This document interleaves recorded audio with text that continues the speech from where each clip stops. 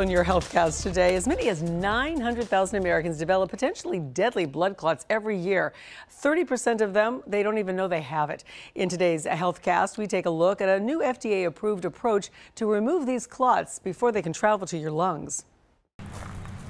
When Sean Chase started experiencing shortness of breath a few months ago, he thought he was just a little out of shape. It wasn't something that came on, quickly. It wasn't like I woke up one day and just couldn't breathe. But when he started struggling with basic daily activities, he knew it was time to see a doctor. I started to see a heart doctor first. I did chest x-rays, but none of those showed what was really going on. What was really going on? Well, Sean had developed deep vein thrombosis, a condition that leads to clots in the leg, which can break off and travel to the lungs, and that can cause pulmonary embolism.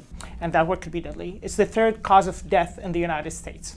Dr. Wael Tamim, a cardiothoracic surgeon with Broward Health Medical Center, determined that Sean was a good candidate for a procedure to retrieve the clot with an innovative thrombectomy device. This way is essentially an endovascular approach in which we go from the vein to the IVC, which is a major vein, to the heart, and then from the heart reach to the lungs, reach to the artery there, and suction that clot out. The minimally invasive approach is done under sedation, eliminating the risk of general anesthesia. I think this new way is going to change the way we treat pulmonary emboli and will allow us to help a lot of patients.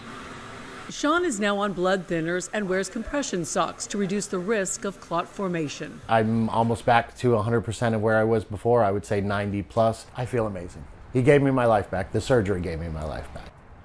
And that is awesome. Sean still has a clot in his leg that will have to be removed in upcoming procedures, and medication should prevent a new clot forming.